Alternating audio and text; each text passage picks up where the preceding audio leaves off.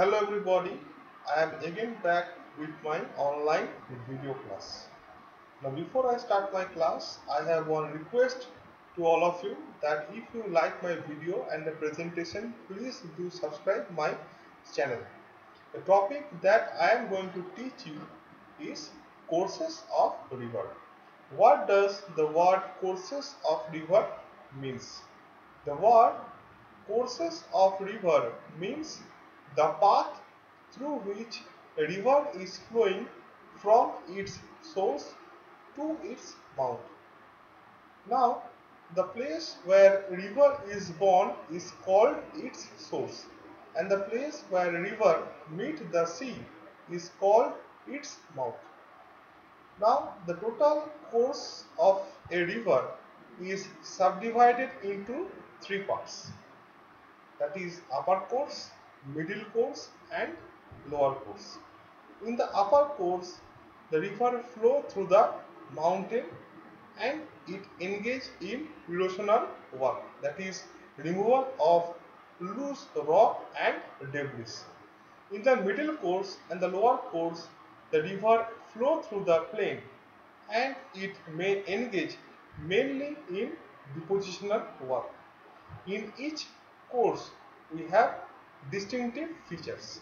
Like in the upper course, there is waterfall.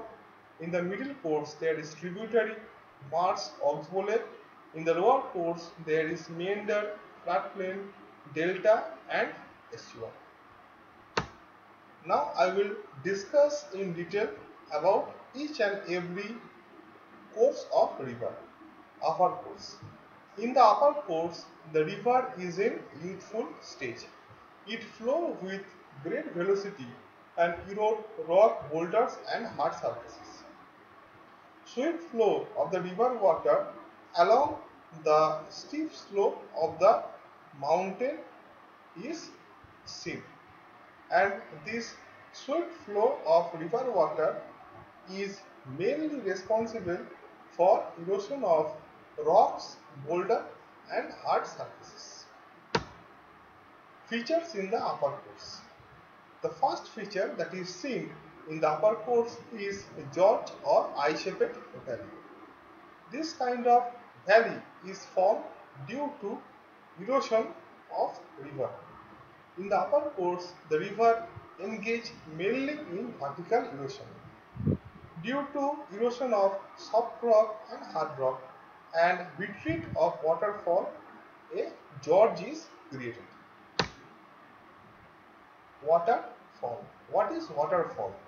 Waterfall is also created due to vertical erosion by the river, that is erosion of the soft rock. Now, how we can define the waterfall? Waterfall means a place where water is flowing down the steep wall-like slope along the course of a river or stream. V-shaped valley. When the vertical erosion by the river develops steep slope of the valley and it looks like English alphabet V, it is known as V-shaped valley.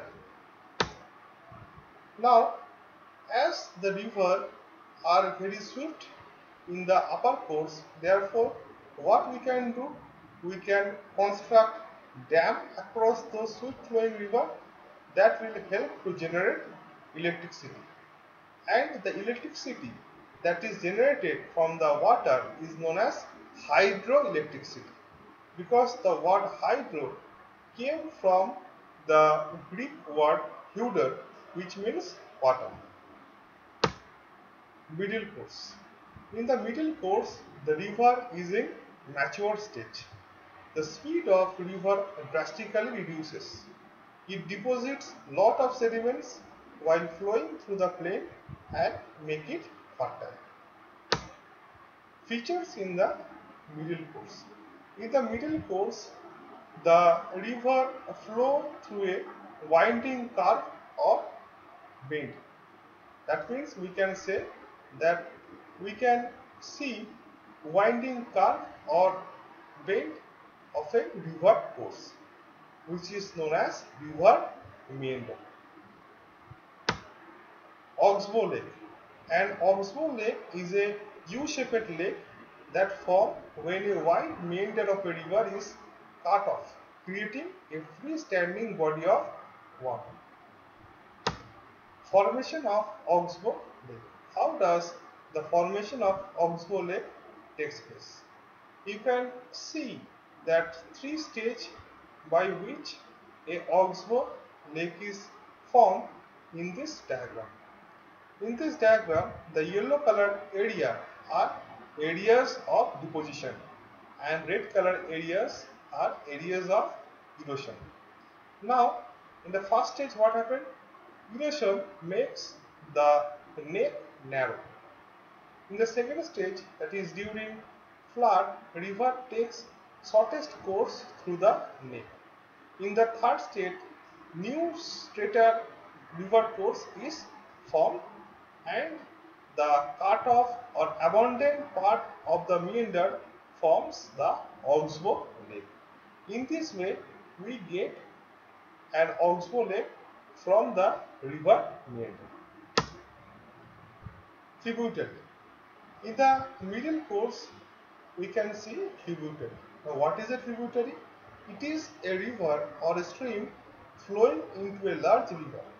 That is, you can see in this picture that river Yamuna is a tributary of river Ganga, because river Ganga is the main river in which river Yamuna is coming and meeting near Prayagraj fort of Allahabad.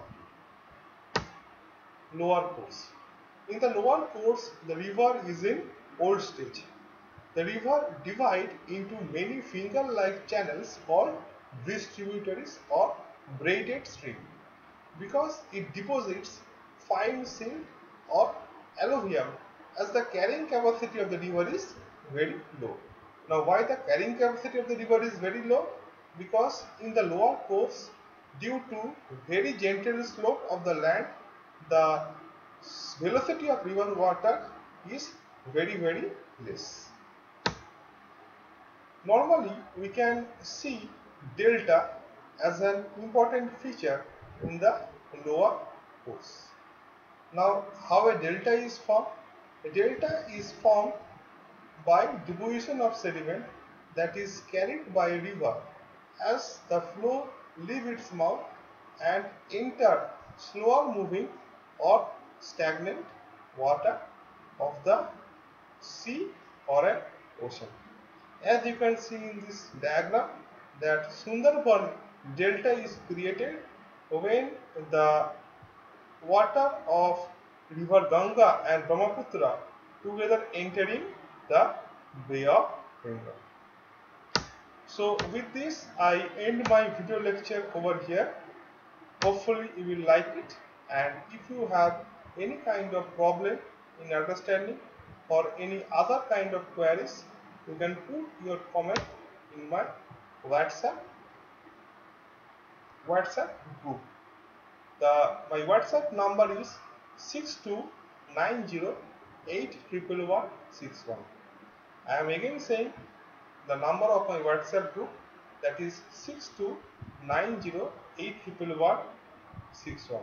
Or you can do one thing, you can put your question or any kind of comment in the comment box of my YouTube channel. Thank you.